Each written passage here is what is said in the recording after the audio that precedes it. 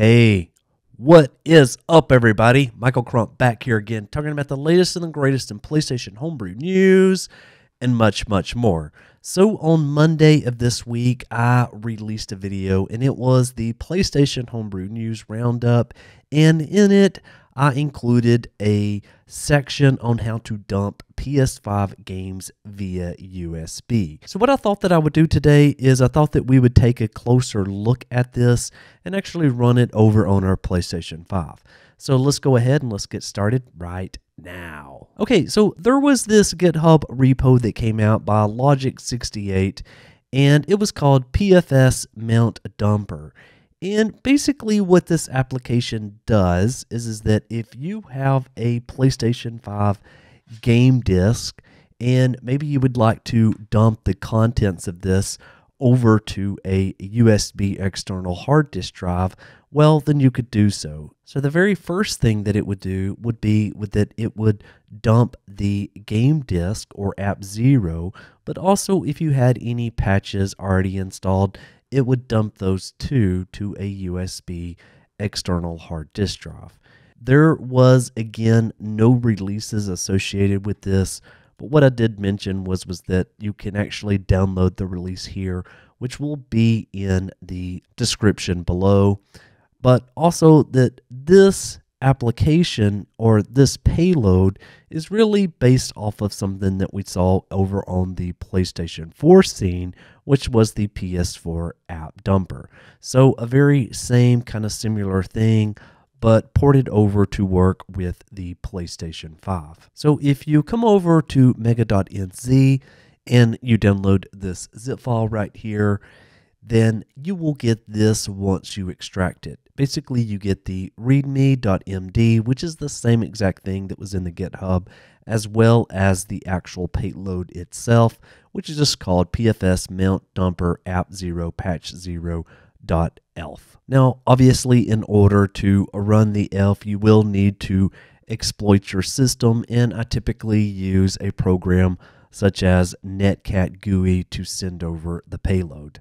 I already have a couple of videos where I describe and I talk about those if you need that information. But for now, the only other thing that you're really going to need is going to be a USB external hard disk drive, and make sure that it is formatted as exFAT.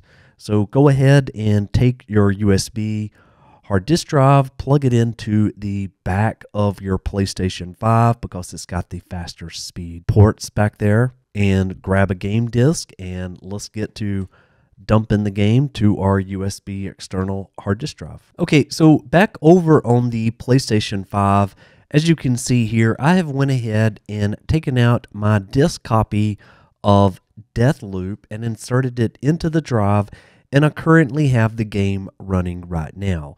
So once you do that with your game disk, you're going to want to just go ahead and go back to home. So now that game is currently running in its own sandbox. Now what we need to do is we need to actually run the exploit. So I'm going to go over to my user guide here, and we're going to go ahead and take advantage of the URL redirector. We'll use Echo Stretch's site today, and we'll go ahead and submit there. We'll go to PlayStation 5. And then we'll head back over to Spectre.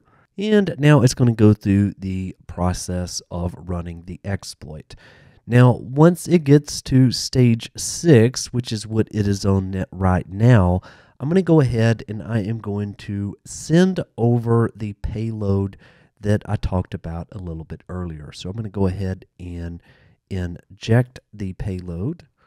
And we do see that it does say that it is executing, and our game is currently running.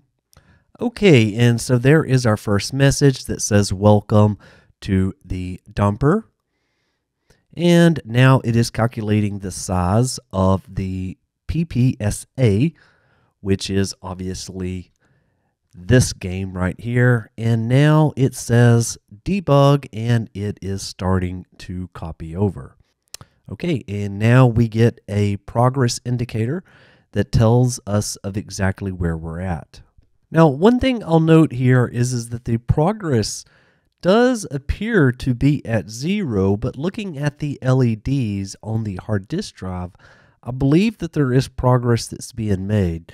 I'm not exactly sure why that indicator right now says 0%. So I'm going to just wait until it is all settled down and then I'll resume. Okay, so quite a bit of time has passed and I've learned that the payload that we ran is having a number of difficulties in extracting the language files off of that death loop copy.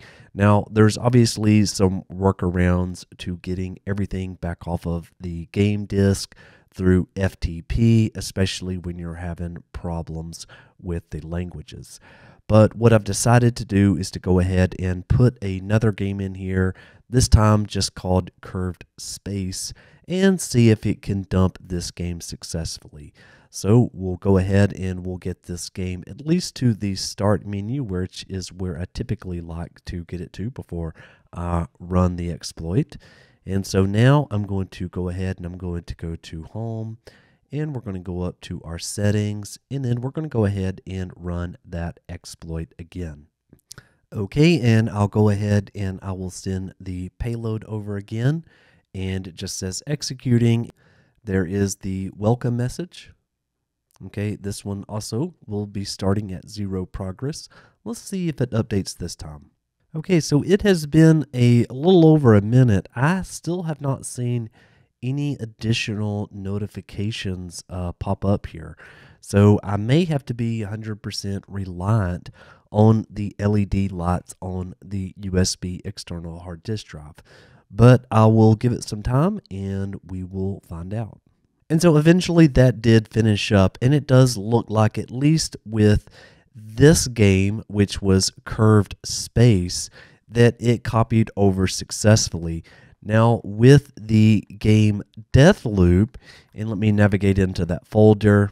And so now inside of Deathloop here, we do have a base, and there's an audio folder, there is a configuration file, an additional file, and this is for the Brazilian Portuguese language.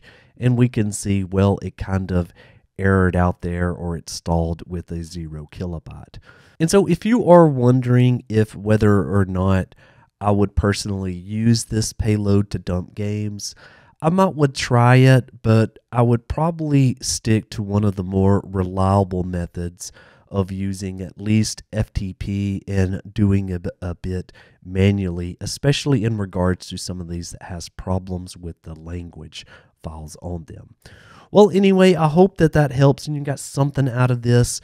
Be sure to like the video and subscribe to the channel, and I'll see you on the next one. Michael, out!